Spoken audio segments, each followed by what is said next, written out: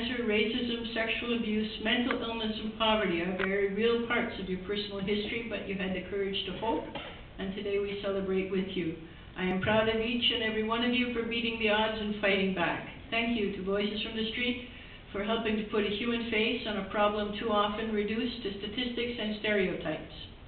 I regret that I am not able to be with you in person today. However, it is a pleasure to extend my congratulations to each graduate and offer you my best wishes for the future, and you'll each get one of these. However, we do have in person Minister Matthews,